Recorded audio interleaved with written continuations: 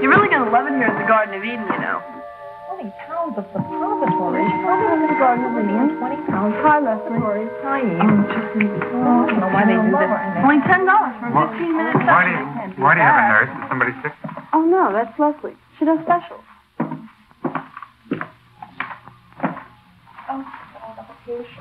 You'll be a better girl for this, Pamela. You'll find it a most rewarding and pleasurable experience. Oh, I don't know, nurse. I don't really think I need one. Of course you do, my dear. We all do. Sports expert is on vacation. It's on a cruise, isn't it? Doctor! Oh, thank God you're here. I'm afraid this one is going to be serious. I was afraid of that, but I think with your help, we'll manage just fine. Has the patient been prepared? Yes, I prepared her the best I could. But when I found out that you would be the resident on duty, well, I prepared her for the full treatment. Good. Not a moment to lose, then. I put her in OR3. Fine. Come on. Let's go.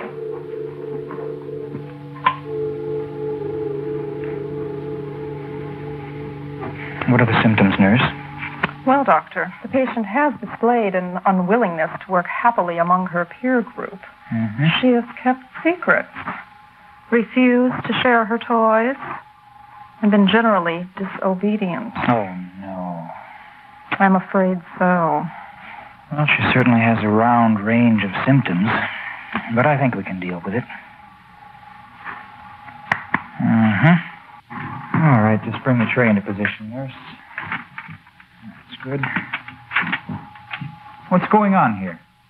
Doctor, we have a visiting medical student from Geneva who would like to observe your procedure.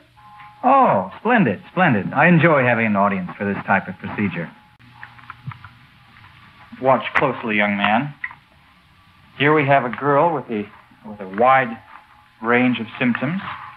Now then, the secret to maintaining proper health, and therefore an obedient temperament, is to properly cleanse the body of all vile humors.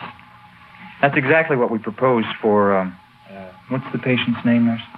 Pamela, doctor. For Pamela, yes. Please, doctor. I'm all right. Really, I am. I don't need this. Please, just let me go home.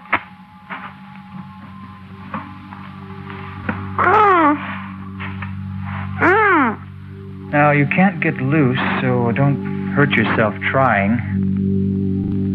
Oh, I see your eyes widen at the mention of the word enema. Have you ever had an enema before? Oh, no, you say? Well, I'm sure that you're going to enjoy it thoroughly. Enemas. Yes, enemas are as old as mankind. In biblical times, people would use gourds and hollow vines to administer enemas to themselves. In fact, even the ancient Egyptians used blowpipes to force the liquids into the anus. But in these modern times, we simply use the power of gravity to allow the water to seek its own level. Now then, here we have a 1-liter bag. This is what we're going to use today for your enema, Pamela. As you notice, the bag has a tube attached to it and a clamp. Now for the most important part, selection of a nozzle. At first I thought I would use a standard nozzle, but I don't know. For Pamela is an uncommon girl. Therefore, I think she needs an uncommon enema. That's why I choose the Bardex inflatable nozzle.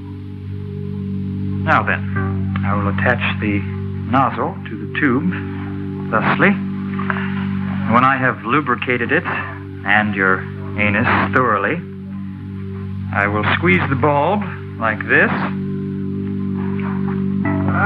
which inflates the little balloon inside your anus, preventing any leakage. Now that I've explained the equipment that I'm going to use on you, let me explain this solution. 6 parts tepid water to warm your insides. 1 part liquid soap to cleanse thoroughly. A little vodka to ease your nerves. We are ready to proceed. First of all, we have to lubricate your anus, and I'm going to use petroleum jelly. Now, it may be a